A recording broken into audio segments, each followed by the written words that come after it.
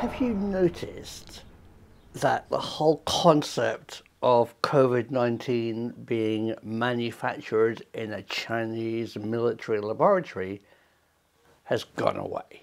We've now passed worldwide over 16 million confirmed cases of the virus, and sadly over 652,000 deaths.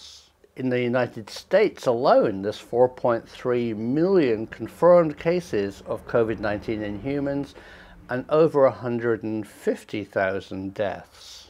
So people really want to blame somebody, to have a Hollywood bad guy who invented the virus. But if that's true, the virus would be a Frankenstein's monster of a virus made by man. So virologists, probably funded and led by a desire to find the bad guy, have looked at the virus to check how it was man-made. And what they found was this. It's a complete, very well sequenced virus that occurs naturally. But humans can make viruses by gene splicing known parts of pathogens together. No doubt military bioweapons labs are doing this right now, but they have a problem. When you genetically splice something together, it leaves fingerprints. The junctions are clunky, just like Frankenstein's monster was, as opposed to the Mona Lisa.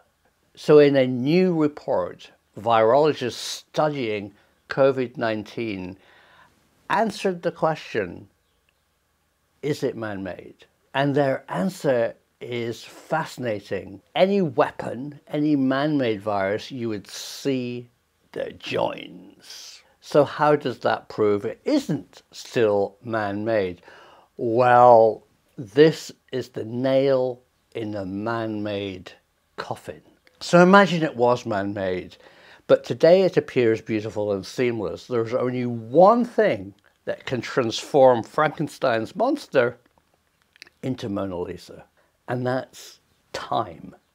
So the investigating virologists have said, okay, it's made of, say, 5 man-made sequences that have been joined together, but now it's smooth. The time involved to turn Frankenstein into Mona Lisa would be 30 years.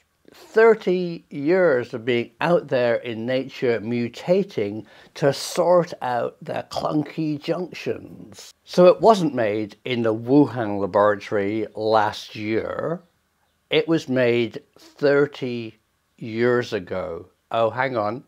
But that doesn't work, because 30 years ago, no laboratory, no scientist had the technology, the machines, or the techniques to have made the Frankenstein's monster that now is the virus we see today. So there's no evidence of clunky junctions in this virus, and if it was man-made, it had to have been out there in society, in nature for 30 years, and 30 years ago, nobody could have made it.